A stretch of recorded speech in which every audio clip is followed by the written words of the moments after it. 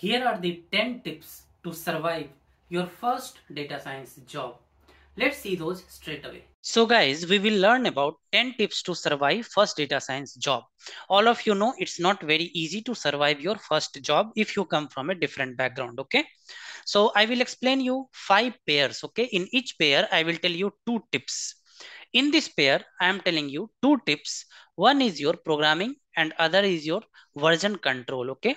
Programming obviously very important. Somebody coming from non-tech background, somebody coming from non-programming background, how much ever you can improve your programming, that is always beneficial. Do this. And then version control is something like how do you manage multiple versions of the code, for example in GitHub or in any version control system. Now the basic challenge I have observed is somebody who is coming from a non-tech background, non-software background, they have a lot of confusion on version controls, okay? So just go and learn some of the Git commands, some of the things about version controls, some of the things about how to manage multiple versions of the code.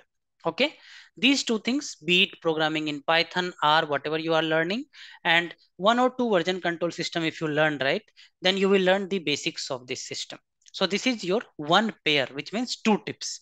Let's go to the next 2 tips. Okay, next 2 tips is about your confidence and your formal behavior. Let me give you some example, guys. Okay, don't be in a mindset that everybody is superior to you when you join a data science job, your first job. Don't be in a mindset that people are very superior or they know a lot of things. No, it's not like that. Okay, and obviously if you are a fresher or if you come from a student background, university, then you need to learn some bit of formal behavior that I have told you many times. Like if you are unable to attend a meeting, just say that you are not able to attend the meeting. If you are taking a leave, just plan that in advance. If you are talking to someone, don't use the college language, university language. Okay, all these will help you in long run. Okay, and then your confidence tells you that, hey, even if I don't know something, I can get this done. Even if I don't know something, I can Google on it and I can get this done. So this pair is focused on your basic behavior inside the office. For example, your confidence, basic talking, basic attitude, basic interacting with people, and then be formal so that people are comfortable with you, people respect you, people understand that okay, this guy is a you know this guy is not somebody who comes from a different background, he has previously learned or done some work in the industry. Okay, so that message I'm going to give through this pair 2. Okay, what is pair 3? Pair 3, very important, guys. Learn some of these jargons. Okay, let me give you some example. And then the second thing is being on top of the things. Let me give you some example here also. Learn some jargons means, let's say some of the jargons they will use in the calls and meetings. For example, I will go ahead and get the low hanging fruits, or some of the English jargons or some of the things that people use most of the time. Some of the things that can be related to, let's say, agile. Okay, for example, agile technique. Some of the things related to Jira, Scrum Master, what is a Scrum board, what is a task, what is a epic, or what is a issue in Jira. All the jargons and some of the English jargons, these things they will use many times in the office calls. More and more you know these things, better and better it is for you. Okay, so learn some of the jargons, do some Googling, watch some YouTube. Second is be on top of the things. Now, since you are new to the area, so maybe you are not very well versed with technical concepts, but there are few things that you can do. For example, you can just create a MOM, minutes of meeting, after the meeting, or you can just follow up on certain things which is pending for someone else, or you can just offer someone that, hey, this is pending, can I get this done for you? Or you can create a tracker with all the tasks that is pending on the team, and kind of try to chase people on that.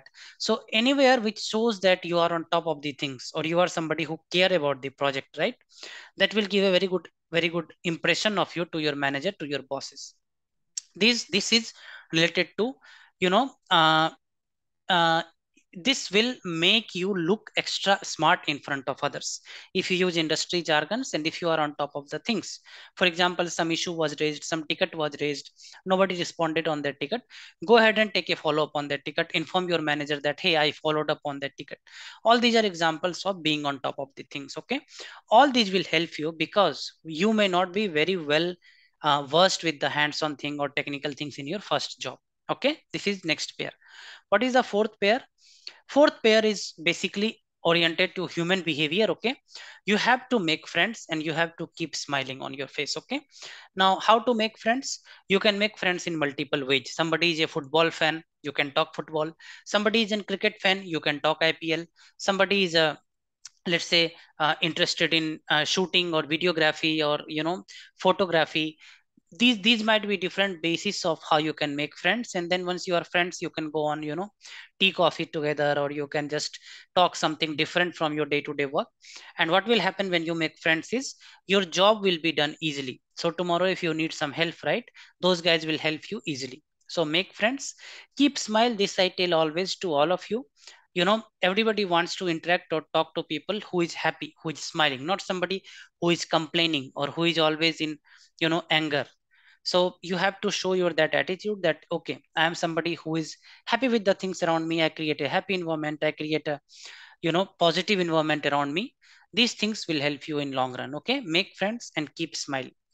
And next thing is ask questions and be useful to others. Now many people will think that why to ask question, I may look stupid, but not like that, guys. You should ask questions, and what will happen is yes, 2 out of 10 times it may look little stupid, but 8 out of 10 times things will get clear, and then you will be more familiar with the things, with the concept, with what is going on in the project. Okay, so ask questions wherever you can, and then be useful to others. How can you be useful to others? For example, your teammates. So let's say you are not very good in data science concepts, or you don't know how to deploy the model, but you can write a good SQL query.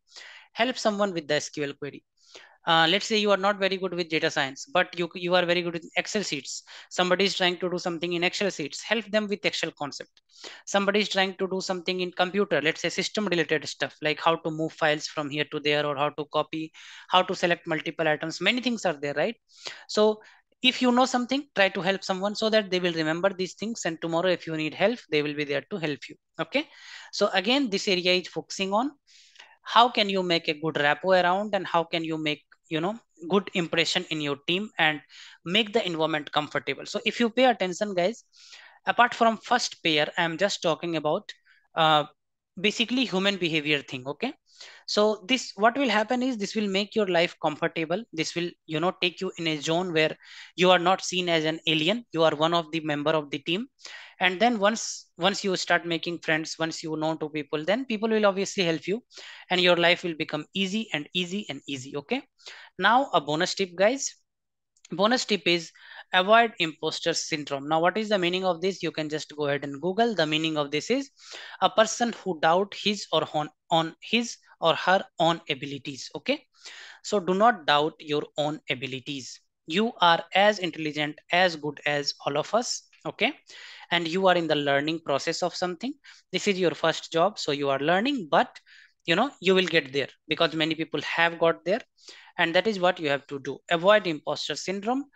Just go ahead, ask questions if you're not confident, talk to people, tell what are your doubts, help people wherever you can, make friends, and let the ball rolling. Okay, so please go ahead and give me a thumbs up, guys, if you like this video, and please subscribe to the channel if you have not done yet. Please share Unfold Data Science course, which is www.unfolddatascience.com, to all of your friends, family members, whoever is trying to learn data science. Okay, so I will see you all in the next video, guys. Wherever you are, stay safe and take care.